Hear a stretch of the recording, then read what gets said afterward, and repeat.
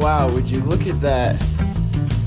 What is that, a nice, beautiful day in Portland? We have not had many of these yet this year, but it looks like spring is finally sprung and it skipped straight past it and it's 90 degrees. So that means that I've been getting ready for springtime, summertime activities. And I was on Craigslist the other day and saw something that I felt like I personally couldn't live without. And I would say it was a pretty good decision. I'm really freaking excited for this summer because I got this. This is a 1981 Yamaha XS400 Special. This is one of the 5 new Yamaha Specials. The most beautiful motorcycles we've ever built, with low riding stepped seat and handlebars that reach for you instead of the other way around. I got it from a guy who thought it was broken. He brought it to a mechanic. He had the mechanic rewire the entire thing with a modern wiring harness, front to back, all new wiring, clean as can be. Apparently custom exhaust, said the paperwork he gave me. All new lighting, everything, brand new tires, the custom seat to be bobber-ish, clear coated patina gas tank. It's got the old kickstart. Nonetheless, he had this posted 750 bucks. So in my opinion, it was either very broken or stolen. So I went to go look at it. I checked it out, kicked it over, felt there was compression and everything. There was no gas in the tank, for one. The dude told me that the only times he rode it, he had to come have his neighbor start it for him. He owned it for like 5 years, only rode it 4 times. So I picked it up, brought it home, felt like definitely I could figure this thing out. I threw a new battery in it, and he didn't know somehow. He said he would be exhausted. Guess what I just bought? What? I got us a pole. Oh, fuck yeah. Damn, so we're gonna have strippers and motorcycles. Better bring your money. So he thought it was kickstart only, and I threw a new battery in it. The dude literally said he couldn't get it started because he would just sit there kicking it and wouldn't be able to actually get it started. Throw the key in there. Oh, and it's wired to have a freaking battery tender. Pretty sick. Anyway, key in. Starts right up. Pretty freaking excited. All I had to get was a $50 battery, and I bought this mirror because it didn't have mirrors. But I'm about to go on a first ride ever to go get a lock for it because I've had a motorcycle stolen before and it's not very fun. So I'm gonna go get a lock to lock it up.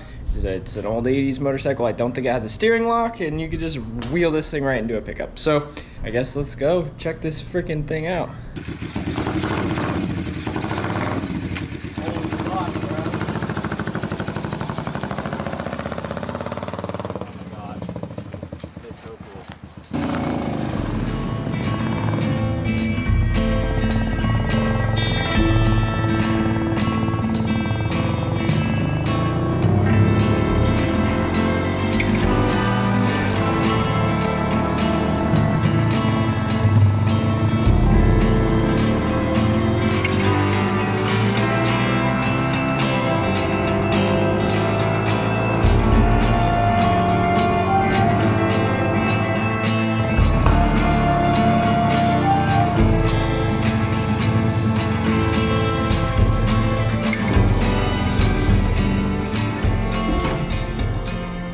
So I ended up just pretty much riding around all day. I rode east of Portland to go pick up a phone mount from Cycle Master, I think the store was called. I got a phone mount, and then I got this cool little brake lock. That way it doesn't get stolen like my last motorcycle did. So pretty happy with it. I rode around very good. I rode around nice. The video you can see I rode from East Portland all the way into Central, I guess. I don't know.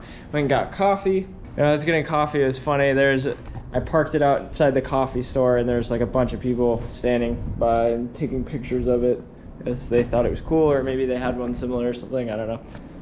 All right, so yesterday was pretty much just me riding this thing around, making sure it was all good. But there was one instance coming home where it did shut off at idle. So one thing I want to do, and it smelled like gas really bad. So one thing I want to do is I want to pull out the spark plugs and check to see if it's running rich or lean. So I'm gonna take out the plugs, read the plugs. So yeah, this is just Raven's mechanic corner, I guess. All right, so if you're following along at home, what you're gonna need is a 3/16 spark plug puller. You can find one of those in one of these handy dandy mechanic sets from Harbor Freight. This thing, it saved my ass so many times. You just take off the spark plug wire, slide your socket right on there, pull it out, take a look at it.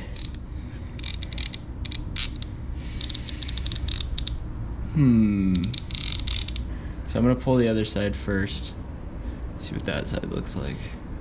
All right, I got the second one out. That is as rich as it gets. So I think the other one, I think it's just this cylinder, so maybe the carburetors aren't balanced, but the thing is with this spark plug too, I don't know if it matters too much, but it was very loose. It was practically hand tight. I didn't put these in. There's a dog.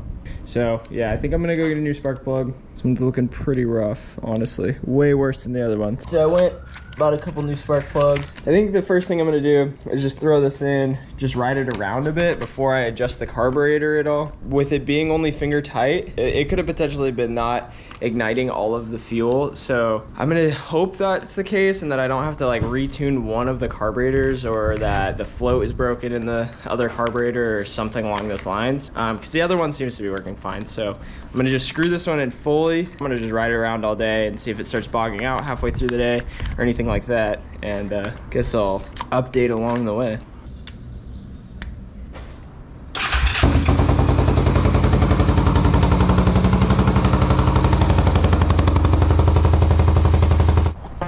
All right, super nice out, so I'm gonna go on a ride. Let's see if it's still running rich.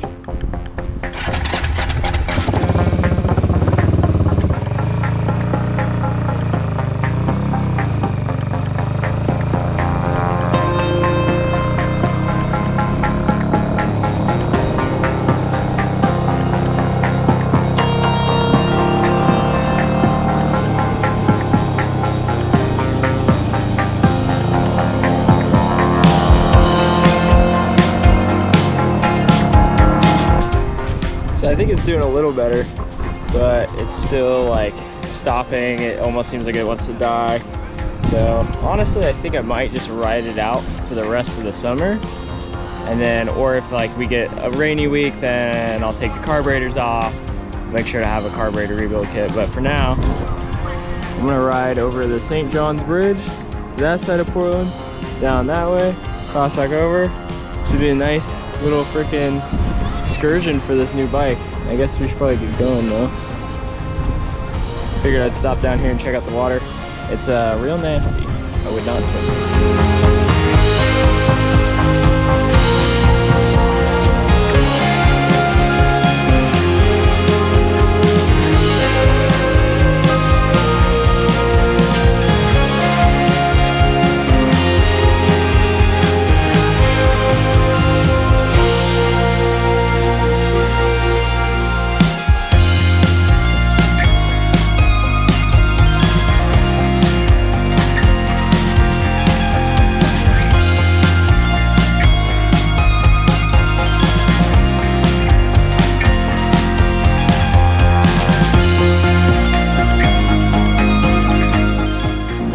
Party on a Friday night.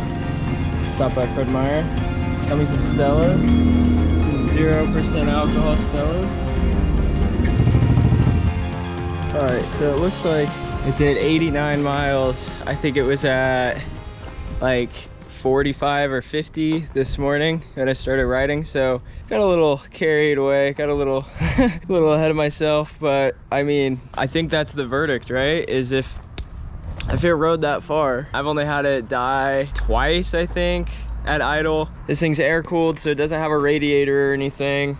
Stop and go traffic, 90 degrees out is when it died, going up a super steep hill. So I mean, it seems like for just commuter riding, this thing is prime. It seems happiest when I'm like going 50, 60 miles an hour. And that's the thing too, is it goes highway speeds. The only thing I'm gonna reach out, if anyone knows, this exhaust side, this right exhaust side, I've been riding it all day. I can touch it. Woo, that one definitely would burn me. It's blowing, it's hot. Don't get me wrong, it's not like it's not firing. That cylinder is firing, but the exhaust is cold, and it's maybe the compression is low on that side.